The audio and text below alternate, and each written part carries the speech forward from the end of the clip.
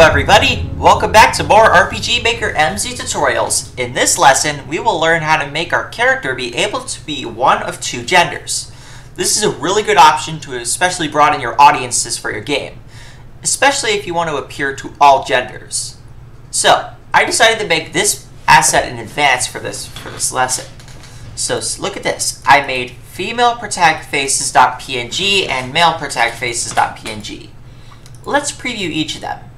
Here's female, and here's male.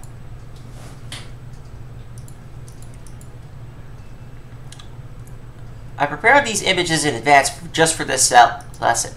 Now, let's get started on to actually implementing this. Firstly, what we're going to need is a switch that tells the game whether the game knows whether our gender is male or female. So to do this, we're going to go to Control Switches, and I made this switch in advance. You can name this whatever you want, but I decided to name this Is Female Protagonist. Okay? Now, before we do that, let's make something that actually determines what the player will choose for their gender. So, for this intro cutscene that we made last episode, we're going to make this. What gender is this entity?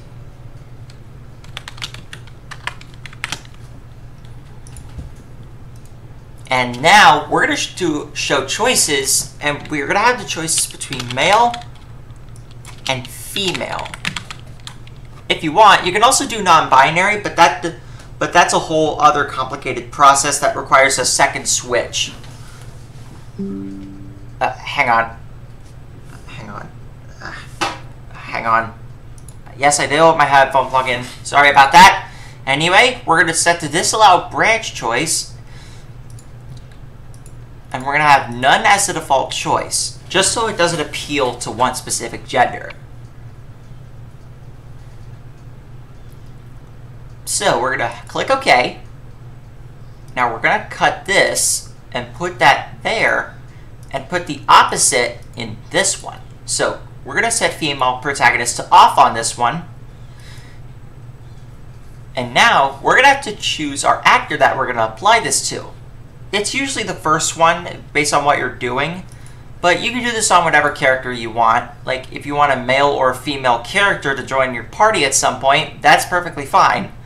So to do this, we're going to go to the third page and System Settings, Change Actor Images. This will be for the male protagonist. No, not that. Copy that and paste this there. Now we change our character to be this, female protag faces. I prepared all these assets in advance.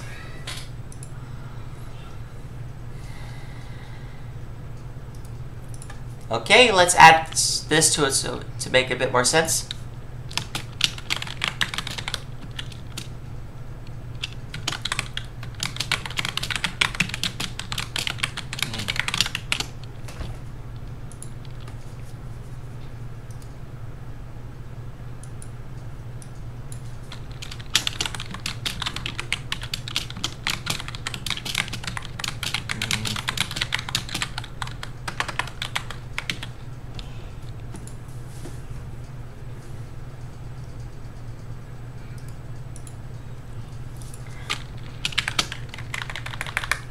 Just adding a bit of clarity.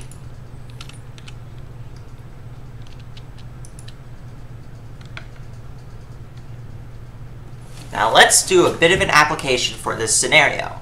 And we're going to have an application for the switch. So what we're going to do is make a new event.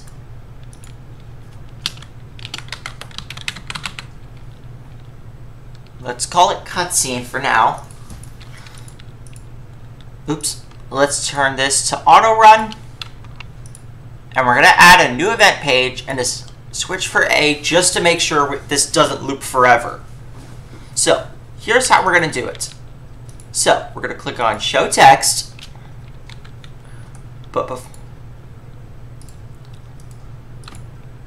Now, we're going to do a conditional branch with an else branch that determines whether is female protagonist on or off You can do either if you want, but I like to keep it on.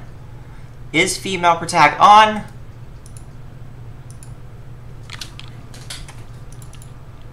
So, let's do female protag faces /n1.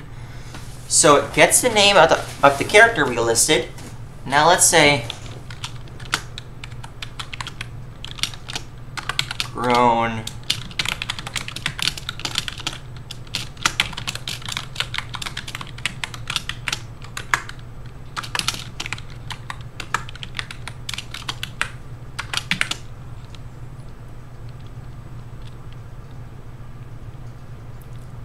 Okay, now we're going to copy this piece of text and paste it to the else branch for the male character.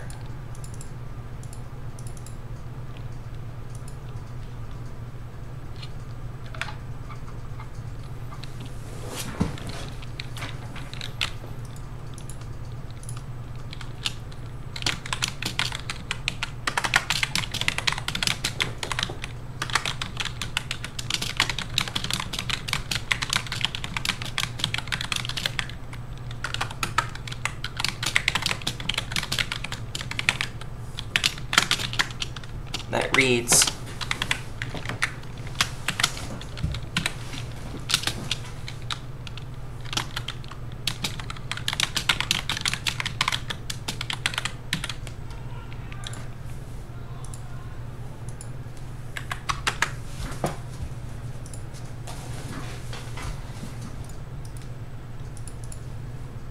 Remember, whenever you're making a gendered character, always do this at the start of your game so you can build your game around it. Now let's make sure this doesn't trigger forever. So we're going to do control switches, self switch A on. So let's get to testing this introduction sequence.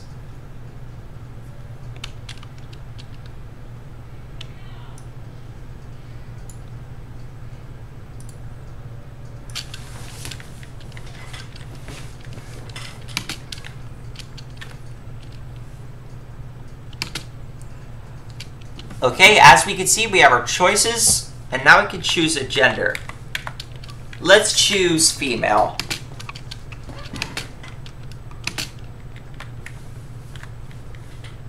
I'll just leave it as nameless for now.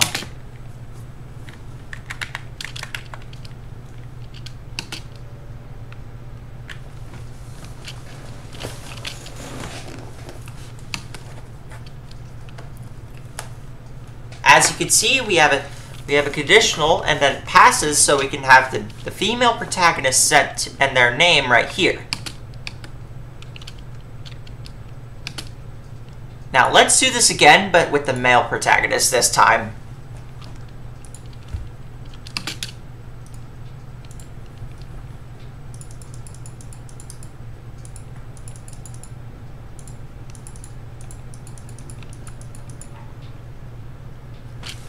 And we have the exact same text, but with the male face and the male image of our protagonist.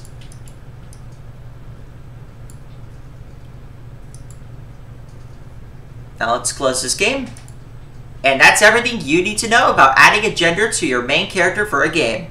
Enjoy making your character whatever gender you want. You can always give them the proper pronouns to do the thing too. This is really good for world building and storytelling. Or if you have a gender-fluid protagonist, that's perfectly fine. Do what you want with your gendering system, and I'll see you guys next episode.